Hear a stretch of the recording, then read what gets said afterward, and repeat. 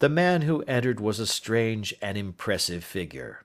His slow, limping step and bowed shoulders gave the appearance of decrepitude, and yet his hard, deep-lined, craggy features, and his enormous limbs showed that he was possessed of unusual strength of body and of character.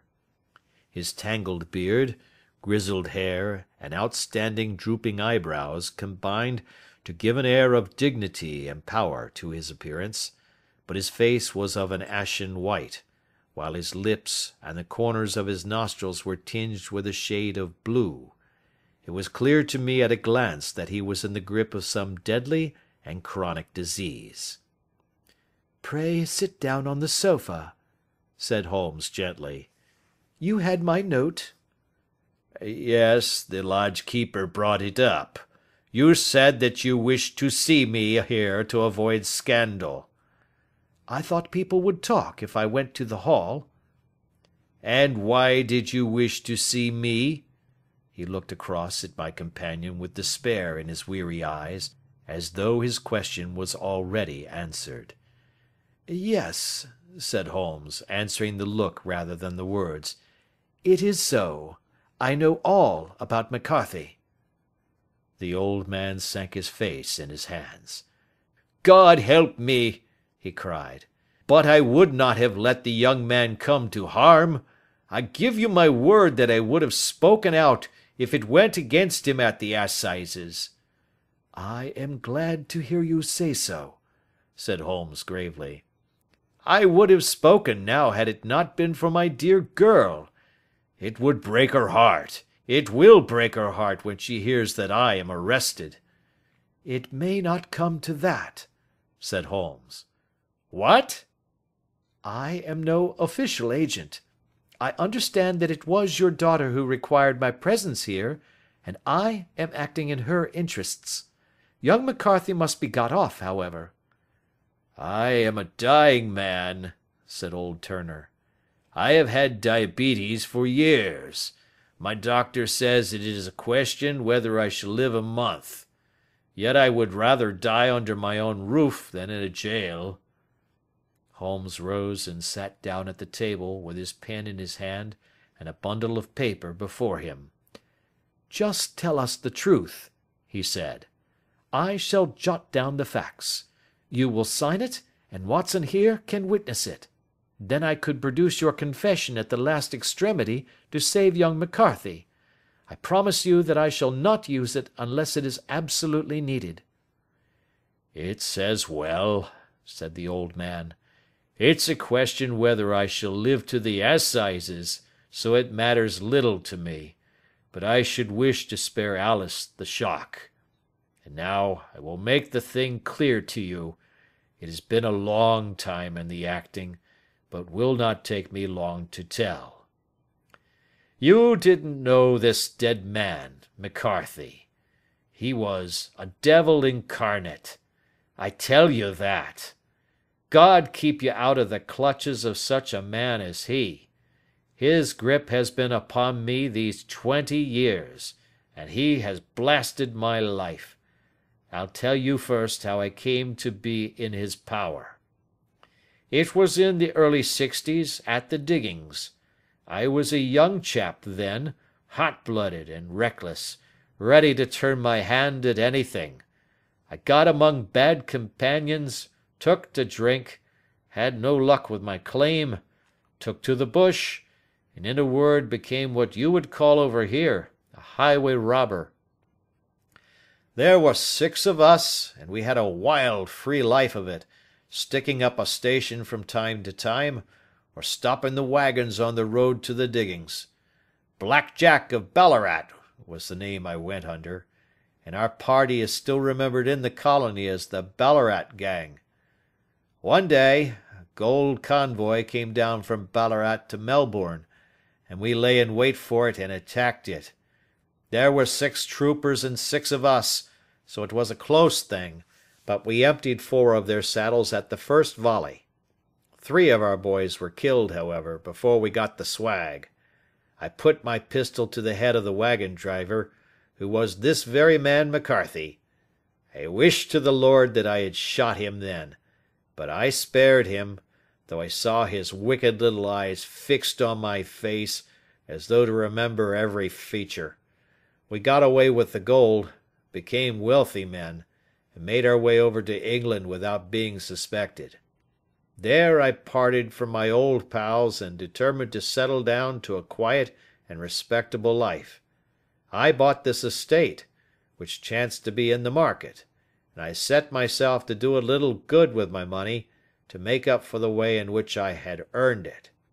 I married, too, and though my wife died young, she left me my dear little Alice. Even when she was just a baby, her wee hand seemed to lead me down the right path as nothing else had ever done. In a word, I turned over a new leaf, and did my best to make up for the past. All was going well when McCarthy laid his grip upon me. I had gone up to town about an investment, and I met him in Regent Street with hardly a coat to his back or a boot to his foot.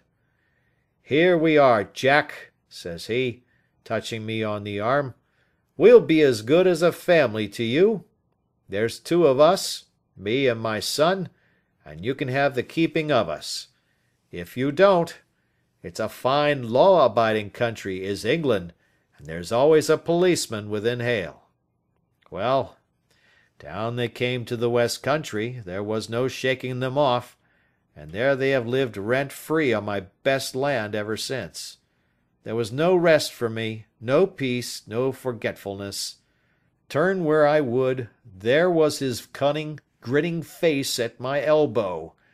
It grew worse as Alice grew up, for he soon saw I was more afraid of her knowing my past than of the police. Whatever he wanted he must have, and whatever it was I gave him without question, land, money, houses, until at last he asked a thing which I could not give. He asked for Alice. His son, you see, had grown up, and so had my girl, and as I was known to be in weak health, it seemed a fine stroke to him that his lad should step into the whole property. But there I was firm. I would not have his cursed stock mixed with mine.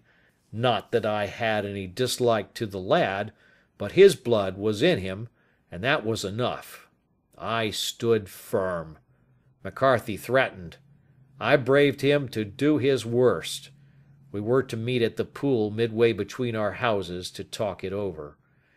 When I went down there I found him talking with his son, so I smoked a cigar and waited behind a tree until he should be alone.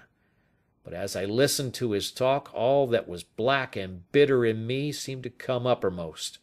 He was urging his son to marry my daughter, with as little regard for what she might think as if she were a slut from off the streets.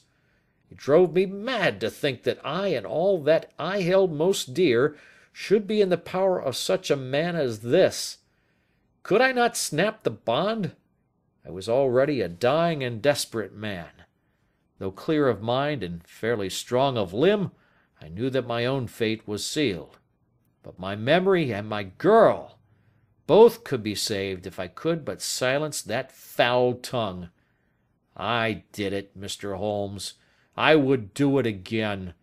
Deeply as I have sinned, I have led a life of martyrdom to atone for it. But that my girl should be entangled in the same meshes which held me was more than I could suffer. I struck him down with no more compunction than if he had been some foul and venomous beast. His cry brought back his son, but I had gained the cover of the wood, though I was forced to go back to fetch the cloak which I had dropped in my flight. That is the true story, gentlemen, of all that occurred. "Well, it is not for me to judge you," said Holmes, as the old man signed the statement which had been drawn out. "I pray that we may never be exposed to such a temptation." "I pray not, sir. And what do you intend to do?" "In view of your health, nothing. You are yourself aware that you will soon have to answer for your deed at a higher court than the assizes. I will keep your confession, and if McCarthy is condemned I shall be forced to use it. If not, it shall never be seen by mortal eye, and your secret, whether you be alive or dead, shall be safe with us." "Farewell, then," said the old man solemnly. "Your own deathbeds, when they come, will be the easier for the thought of the peace which you have given to mine." Tottering and shaking in all his giant frame, he stumbled slowly from the room. "God help us," said Holmes after a long silence. "Why does fate play such tricks with poor helpless worms? I never hear of such a case as this that I do not think of Baxter's words and say, 'There, but for the grace of God, goes Sherlock Holmes.'" James McCarthy was acquitted at the assizes on the strength of a number of objections which had been drawn out by Holmes and submitted to the defending counsel. Old Turner lived for 7 months after our interview, but he is now dead, and there is every prospect that the son and daughter may come to live happily together in ignorance of the black cloud which rests upon their past. End of Adventure 4.